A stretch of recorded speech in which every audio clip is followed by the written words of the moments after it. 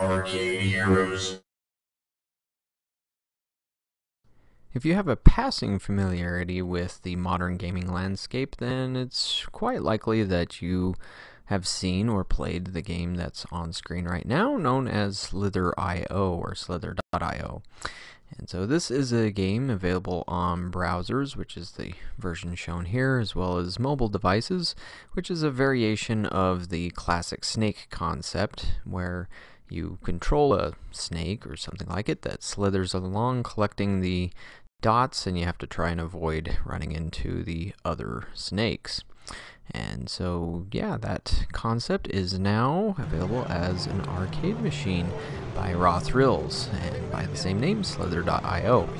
But this is a bit different than the mobile version or browser version. As you can see here, instead of the screen following just one of the snakes, everything is contained within one single arena. And so this allows up to 3 players to enjoy the game, collecting dots for tickets and points.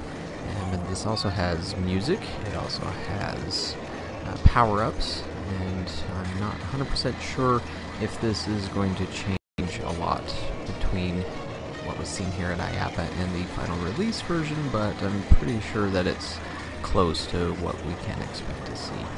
But it also controls using a spinner controller, a knob controller, which was used in Wheel of Fortune, and I don't remember if there was any other Raw Thrills games that used it, but I found it pretty easy to control. It has a boost button, so you can get a temporary boost to move along there. But yeah, overall this is going to be very familiar to kids, and that's, for me, it's my kids that introduced me to this game before it was announced as an arcade title.